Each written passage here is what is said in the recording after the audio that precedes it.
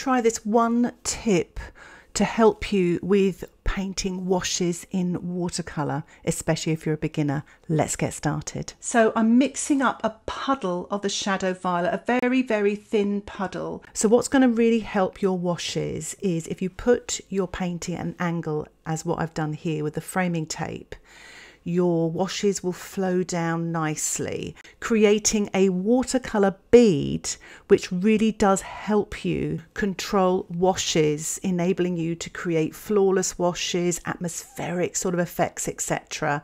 So I'm going to demonstrate this now. So I'm getting my size 14 brush and really loading it. Make sure you've got plenty of paint, but I'm just loading it all the time. Just this is wet on dry, and with that little tilt you can see a little bead forming, not so much on the right hand side but definitely on the left. You kind of want a lot of bead really, but this paper is so rough, it seems, and sort of absorbent, it's really soaking up the paint, so that's why I've had to kind of keep loading my brush.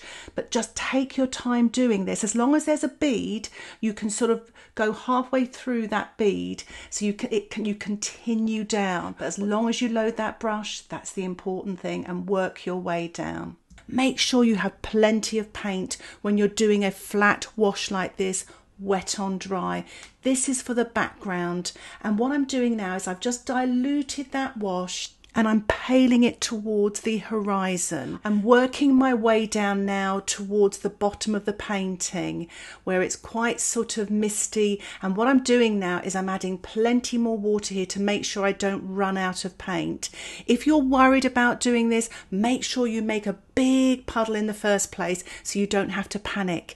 And the other thing you can do is work on a smaller scale, especially if you're starting out in watercolour painting. What I'm doing now is I'm using the size 14 brush and mixing up a little bit more paint to make it a bit darker as you come into the foreground. So as you can see, tilting your painting really does give you these beautiful uninterrupted flat washes. There's a slight angle, so it helps the paint move down and flow better.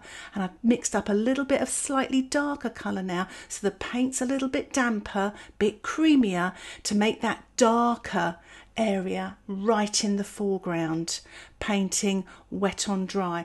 I'm using my size 6 brush now, and I'm painting damp into wet, so the paper is wet but my brush is damp, so the paint is slightly thicker, and I've taken the excess off on a paper towel. So I'm just working away here on these sort of distant trees where it's quite misty in the background, and this is a nice way of creating mist. What you don't want to do is make your brush wetter than the surface of the paper, so make sure your paint's slightly creamier. And I'm painting some grasses in, damp into damp, in the foreground with my size 14 brush. If you find that your foreground has dried too quickly, you can paint this wet on dry in the next stage. Remember to take the excess paint off on a paper towel to ensure that your brush is damp and not too wet. And I'm going to let my painting dry. I'm using the size 6 brush and I'm working wet on dry, and I'm painting these wildflowers. I believe it's hogweed, but I could be wrong here. And I'm just diluting here, making some lighter areas, so dropping sort of a watery paint into a damp paint. You may get backgrounds, but it's all part of the lovely textures that you can get with watercolour.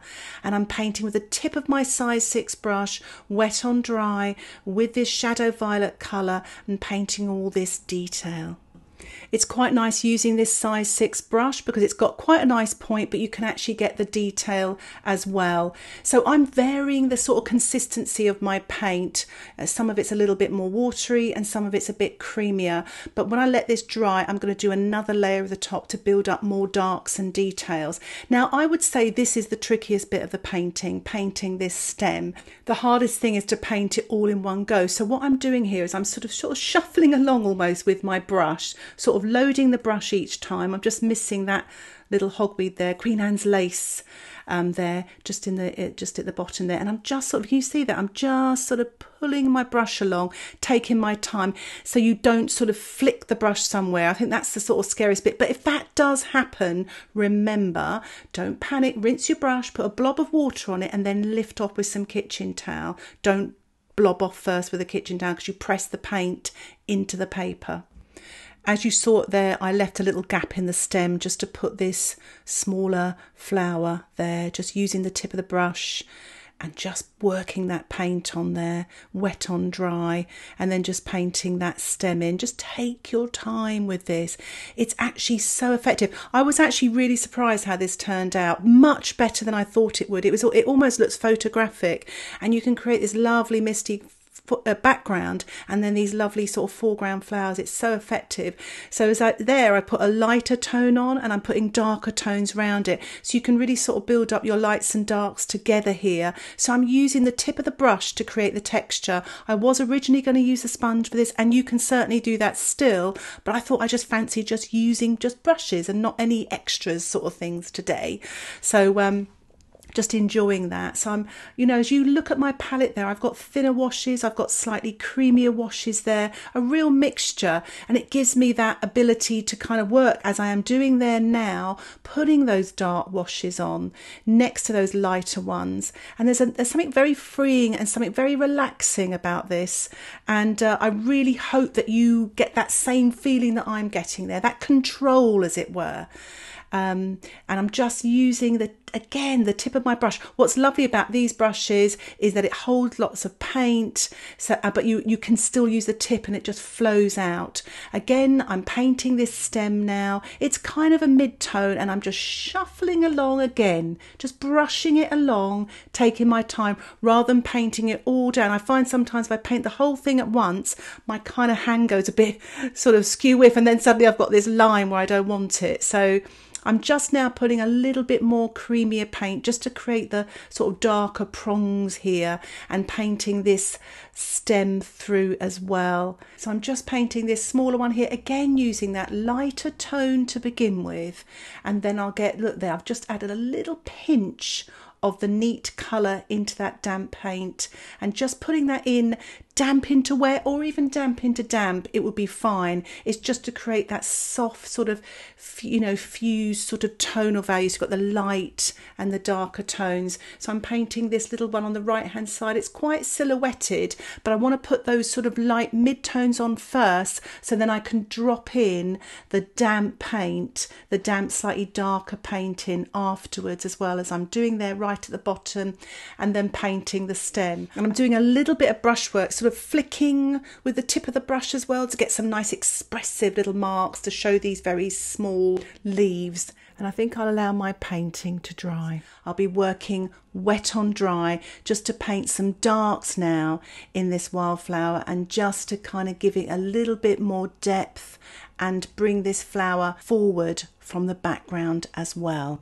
I'm using the size 6 brush. It is wet on dry. I'm still using that shadow violet, and I'm just creating textures on the edges here.